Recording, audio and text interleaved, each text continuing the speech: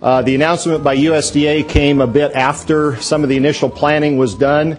So I thought it would be better to kind of look forward at the traceability program and give you, as we've heard a lot in the past, I'm not going to give you the state perspective. I'm going to give you a state perspective from California, because I think all of us as state veterinarians are anxious to visit with USDA over the next 2 days and put our heads together and see if we can't come up with some ideas that will work well for our industries. So I'm going to take you through a recent disease issue we had in California. I know I've presented on our tuberculosis issue, but I'm going to do it in a way of traceability and try to emphasize the need for traceability, and maybe emphasize if we can look at different drivers for traceability for our industries. And I'm going to concentrate primarily on the cattle industry, because that's where much of the pushback has come from. Traditionally, those of us in the States have had excellent relationships. We've had trust with our producers. They've understood our programs. They've understood why we need pieces of these programs. So I think I'd like to emphasize some of those issues today as we move forward. So I'm going to go through just a few disease issues, concerns, talk about some movements of interest, traceability tools we currently have, some gaps, and finish with some very specific recommendations.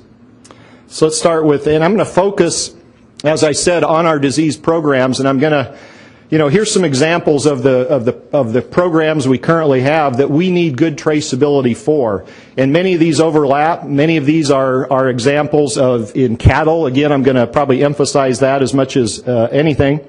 Ultimately, we want, I think we all believed in the principle of 48-hour traceability, because if we have to have a foreign animal disease like foot and mouth disease traced, we know that's got to be at the speed of commerce, but we all recognize we're a long way from that. We're going to just, and I think if we can put a traceability system that works for our other programs, our day-to-day program diseases, I think we'll be a long way.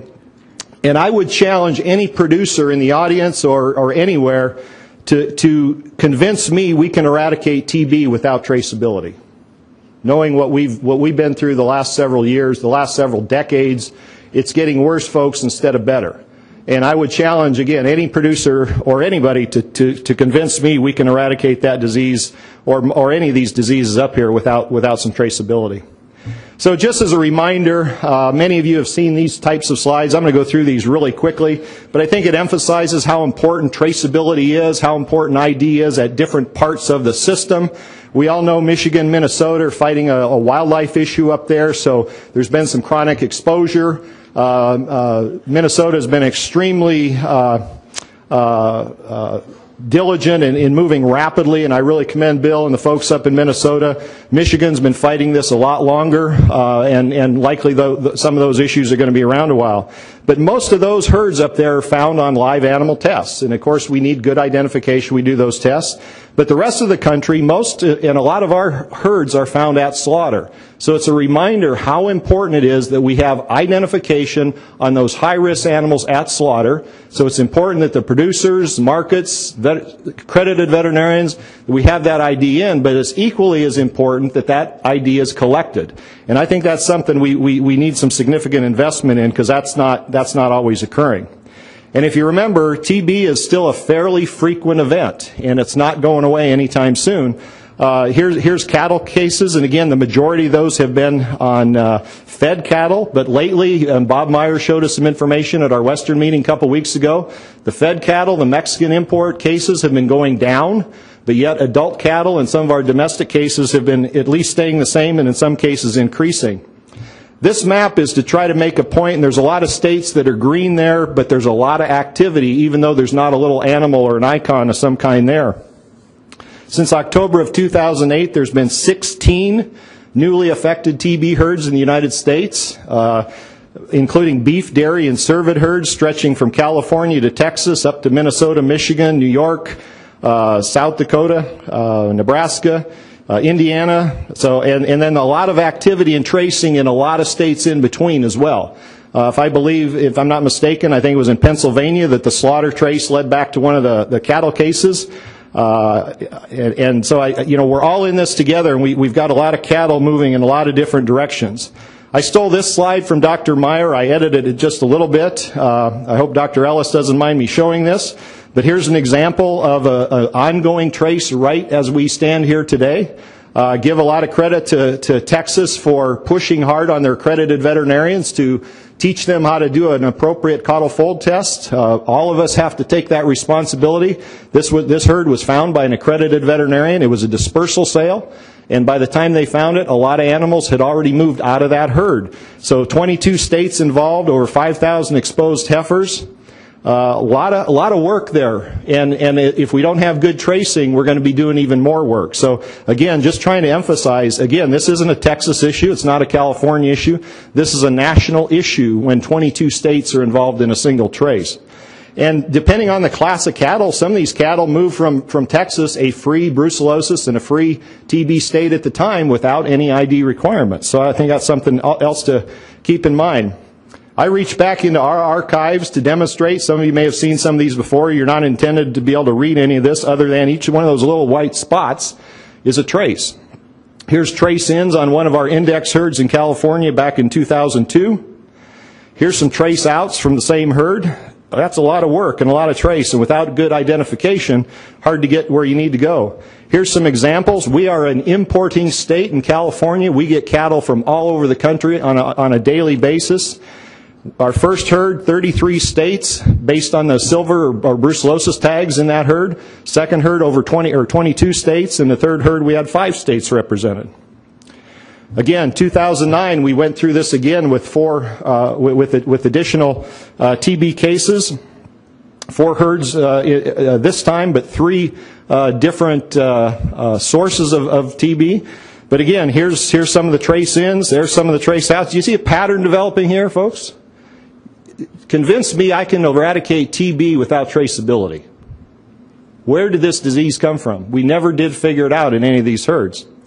So all that, we spent tens of millions of dollars in California on 4 affected herds, and we found 8 positive cows, 659 traces, 21,000 animals, and you see the numbers, 419,000 cattle tested, over 250 herds, 300 herd tests, brought people from all over the country in.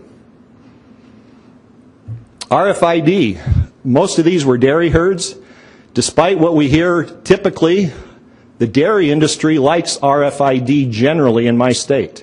And I think we're going to find that true. So while we're talking about cheap, we're talking about simple, I agree, let's focus on that. But the segments of the industry that want more sophisticated and better ID mechanism, let's give it to them. And I think many of our dairy industries and probably others very much will support RFID. So let's have that opportunity, that choice. We really found, we put RFID in every time we went out and did a herd test. We typically gave the tags to the owners. It was very well received by the producers. On a very rare occasion did we get much pushback. The industry put them in. We gave them a couple weeks ahead of time. They put those in. And also, when we found suspect animals and sent them to slaughter, we were able to rapidly reconcile the information from the farm and back through slaughter through that RFID system. So, and we collect that information automatically. It goes directly into our databases, and it's just a really nice system. Unfortunately, we don't have that system available for our day-to-day operations. Some lessons learned, with RFID, especially in these big dairies. Many of these a lot of this work was done in the summer. A lot of times our crews were starting before daybreak. Tough to read those little silver tags in a dark barn with a flashlight, with manure on them and the head moving around. Transposing numbers. I heard that a lot from my counterparts. When you write down a 7-digit number, a 14-digit number, an 18-digit, longer that number goes, the more likely you are to transpose numbers, and it's hard work, and we make a lot of mistakes. So that's an important thing to remember when we're reading official ID and we're determining what kind of official ID we need. And speed, obviously, is a huge issue. So let's just touch a little bit on animal movements. Obviously, our international movements are critical. We probably are more concerned in California at our southern movements coming in from Mexico. I guess I would ask you, if we give Mexico ID information, might they do a better job today of tracing that back to the herd origin than we can do? We often don't have that ID. That's because somebody took it out once it crossed the border. But if we have that ID and we can give it to the Mexican officials, most of the time they can get back to a herd of origin, because ID has been critical for their ability to move cattle into the United States. We bring in a lot of cattle, 55,000 imported last year, and these are the ones we know about, because once they cross into Texas or New Mexico or Arizona, we don't have a port in California. They become U.S. citizens. They can come into our state just like domestic cattle. There's nothing to prevent that. We graze a lot of cattle. We know they're often near our domestic cattle, and then change ownership. Obviously, we don't collect any information when that occurs. I know I've listened to my friend Dr. Eldridge and some of the challenges from Canada. He shared an example with us. Since the BSE incident, we get very few heifers and dairy animals like we used to, but I know those animals moving in from Canada just as important as the ones from Mexico. Interstate movements, again, this is just a few slides to emphasize many of the states in the West, we are importing states. A lot of those heifers, especially on the dairy side, come this direction. A lot of our feeder animals, of course, go to the Midwest for feeding.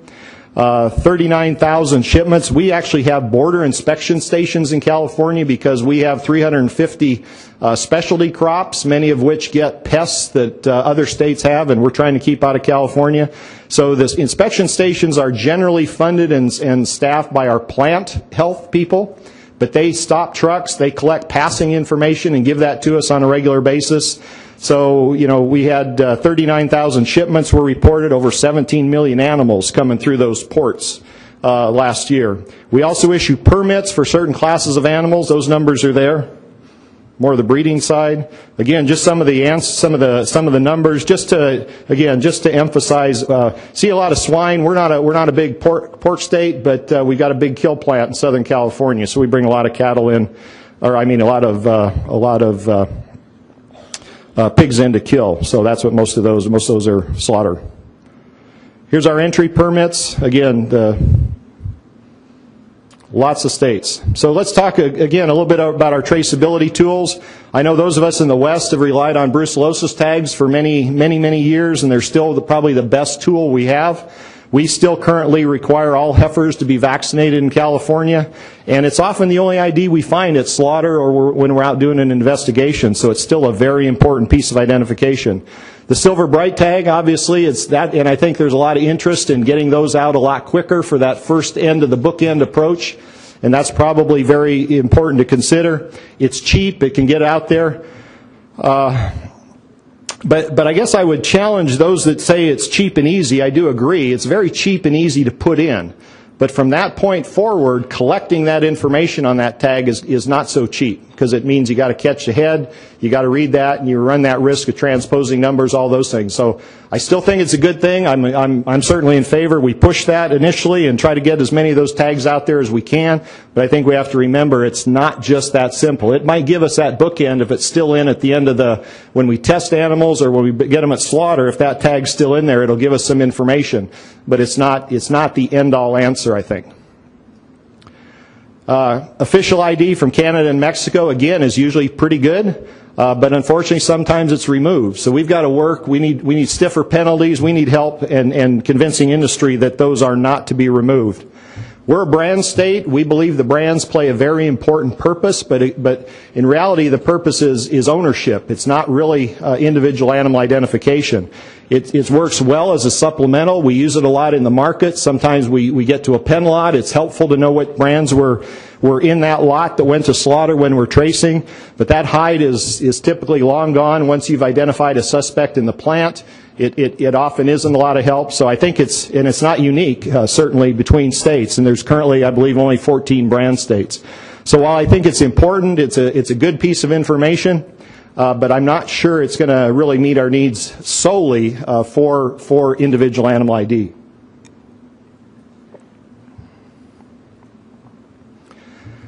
Again, we put in about 800,000 tags a year in our mainly our dairy heifers. Significant number in our beef animals too. We put those in a database, so if one of those tags ends up in another state and you call us, we can generally tell you which veterinarian and what farm that tag was put in.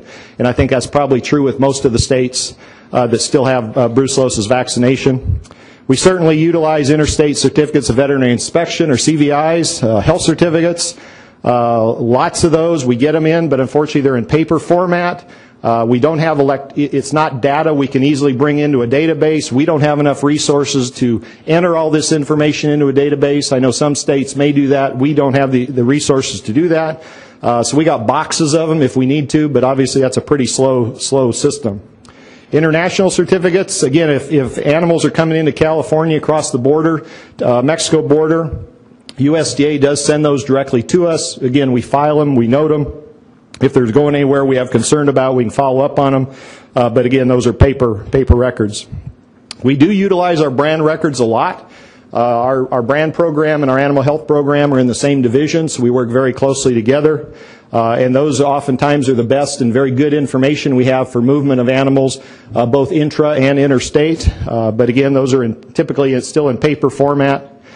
Permits, when we issue permits to states for certain classes of cattle, we have that information.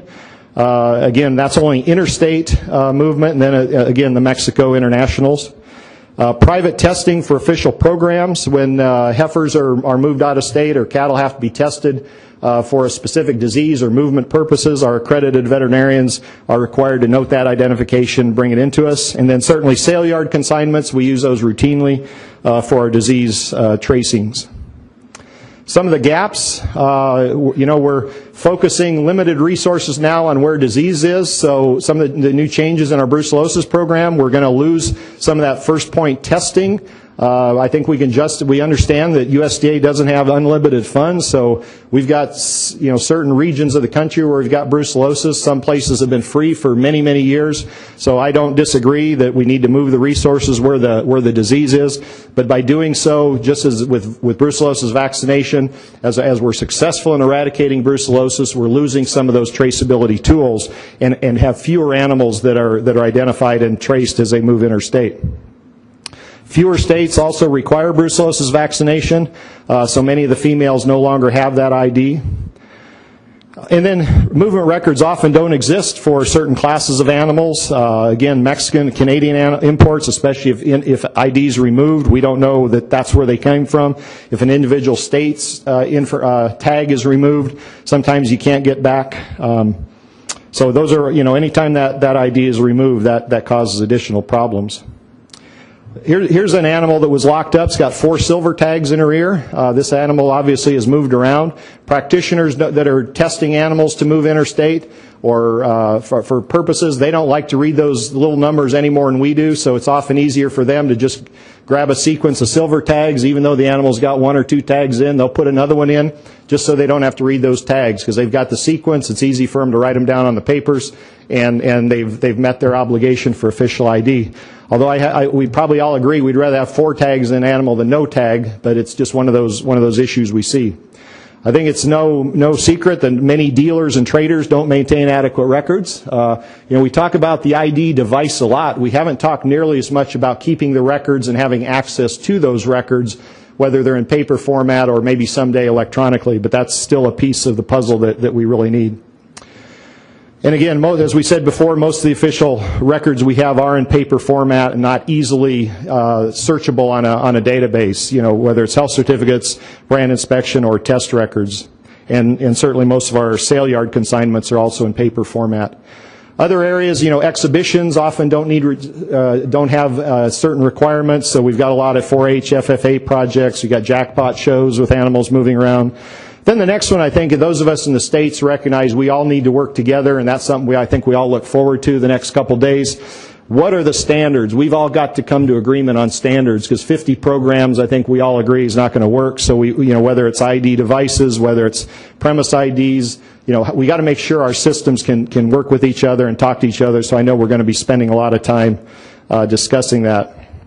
And then certain classes of cattle will never have official ID or currently are required.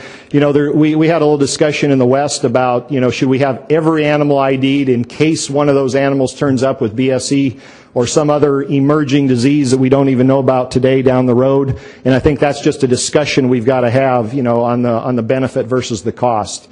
And I'm probably one of those guys that says maybe we set the bar a little lower, we get good participation, we move forward with good support, and then we ratchet up, as we move forward. But again, those are things we're all going to discuss. This is a really busy slide. Don't try to, not necessarily try to read it, but it's an example. Back in 2002 and 2003, our first two herds we found with TB, one had excellent records, excellent identification, and we were able to feel very good about identifying the traces we needed to get to.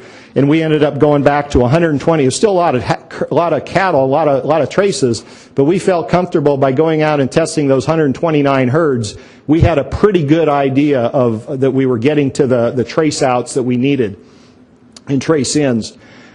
The other herd had absolutely terrible ID, and we ended up coming to the conclusion we needed to do a 3-county area test in order to perform the surveillance we felt necessary. And one of our veterinarians looked at the numbers and compared the two and came to the conclusion that if we'd have had good traceability on both of those herds, we probably would have saved over $880,000 in needless tests, because we ended up having to do, a huge, over 600, almost 700 tests instead of that smaller number if we could have traced them. And it's not just government costs. Hundreds of producers had to lock up their cows and put up with the government on a couple different occasions testing their animals, and because we didn't have good ID. So it's not just a government cost, it's a producer cost as well. This is my only token slide to the sheep and goat industry, and my apologies to those of you in that industry. But this has been a very simple system, but it's had fairly broad industry support. And I think the main reason, and there's been a lot of low-tech stuff, a lot of different tags, but I think the reason it's worked is the industry understood how important it was to eliminate scrapie. And we had strong industry support for this program. So I want to use that example in a minute when we talk about TB again. Other issues, again, I'm not advocating we trace for any of these reasons, but I have very good relationships with both, unlike some of my counterparts, with both FDA and USDA, FSIS in my state. I work with them very carefully and very closely. I trust the folks locally. They trust me. We work very closely together. I got a call from the I'm trying to think of his title, the director, I guess, of the California office for FSIS. He asked for some advice because they are now in the process, FSIS is, in enforcing their HACCP rule for residues. They've been focused on the microbial side ever since the mega reg went into effect years ago. But now they're also in the process of enforcing the residue. So they've got a new list of residue violators out there, and part of a plant's HACCP plan is if they purchase an animal with residues, they've got to show the FSIS inspector what they're doing not to buy animals with residues again. It's hard to do that when you don't know the source of the animal from which you just got a residue. So the plants and FSIS are really trying to figure out how do we get back to the farm, back to the sale yard, and identify those dairies. In most cases in our state, it's dairies, either cull cows or veal calves. Where are those residues coming from? And if producers don't have good ID and don't have a record of no residues, they may lose access to their market for their cull cows. So we can debate whether traceability should include food safety issues. The reality, the marketplace at the plants, I think, is soon going to be driving those issues more and more. So again, I don't think that's necessarily an issue we as animal health officials need to be the drivers in, but we need to understand, and producers need to understand, without traceability, they may not have market access for their cull cows. So when we look about all the gaps in the process now of where do we go from here, here's a very simple outline. If we can identify and prioritize traceability needs for existing disease programs, and I really believe if our disease programs can be the driver of our traceability needs, I think we're all going to see the value and have much better industry support to do that. I've already identified some of the traceability tools that are effective, some of the gaps. How do we fill those gaps? That's something we've got to talk about. And then, we can talk about education, we can talk about outreach, but I think the real point is What do we tell a producer that they say, yes, I need to support traceability? And I think that's really what we need to seize. So I've got, I think, 3 slides left. Here's using the TB program as an example for why we need traceability. And I think we could walk through most of our existing disease programs in a similar manner. And I don't have all the answers here. I'm just using this as an example and a model, and maybe this is something to drive discussion.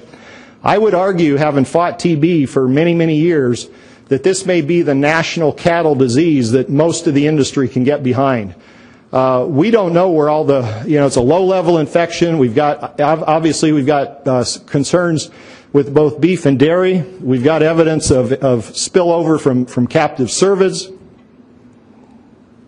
We've got positive herds in the east, in the upper Midwest, in central, in the west, in the south. We've got disease, pretty much everywhere. And I've shown you some examples of both cattle moving into the west, cattle moving out of the west. So, we've got movement all 50 states. So I think we certainly can argue that we need 50 state participation. We can identify existing effective traceability tools. Unfortunately, some of those are going away, but I've already talked about the Bruce tags, the Silver Brights, a lot of RFID that the dairy industry and others are already using. And I think it's important I agree, we need to promote the simple and accept all, but I don't think we need to necessarily shy away from also promoting RFID tags or those tags that can give us better information faster, because the segments of the industry that are ready to use that and want to use that, we should definitely encourage them to use that. And then specifically for TB, what are those high-risk animals we need identified? In the West, we've been talking for years, we don't believe the status program anymore, that we believe there's TB either in or passing through a lot of free states. I know California, many of my counterpart Western states have had a TB requirement on all dairy cattle, irrespective of class of the state, status of the state, for many, many years. And I still believe that's very justified. So breeding cattle, obviously, and over the years, I've had many producer groups say, if you guys just focus on the breeding cattle, we could get behind that. And I somewhat agree with that. I think that's a high-risk group of cattle we need identified. I talked about our Mexico and Canadian imports, how important it is to identify those. Rodeo and event cattle, because they stay in the U.S. so much longer, obviously very, very important to identify. And then what are the high-risk movements where we need to capture that information? Herd of origin. Certainly on the dairy side, I think that's something we need. When that calf or that heifer leaves, I think it's important. We had a resolution probably 7-8 years ago at USHA, actually sponsored, I think, by National Milk, saying every dairy heifer should be identified back to the herd of origin. I think that's still appropriate today. Anytime an animal's vaccinated, we need to capture that information, have it in a database we can use, because there's ID. Interstate movement, USDA has already said that's an important piece. We agree. Anytime animals are tested for movement or investigation for sale, we got to figure out a way to capture that information, make it available. And then, as I said before, collection of that ID at slaughter. We have a great system, everybody does everything right, and then FSIS or the plant doesn't get us that information at slaughter. We got a big TB lesion, and yeah, it was a big black cow, but we don't have any idea where it came from. And we're investing millions and millions of dollars in this program, and we need support FSIS to make sure we collect that information. So I think we really need to invest in that at the end.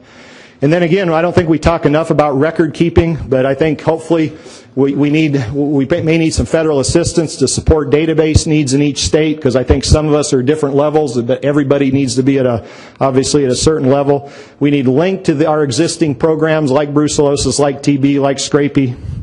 Ensure standards among states. I think all of us in the states agree. And then move forward. I'm okay with starting with simple, but let's keep striving for better automation, better record keeping, so we can start at some point down the road reach that speed of commerce. And then again, it's not so much about educating or outreach as it is, I think, talking straight and demonstrating to producers, if you want us to eradicate these diseases, we need traceability. It's that simple. So with that, I'll stop and appreciate the opportunity to share some thoughts. I don't mean to oversimplify this issue. We got a long way to go, but I really believe that focusing on these disease programs can be a great start and get us a long way to where we need to go. And here's a couple happy cows in California for you.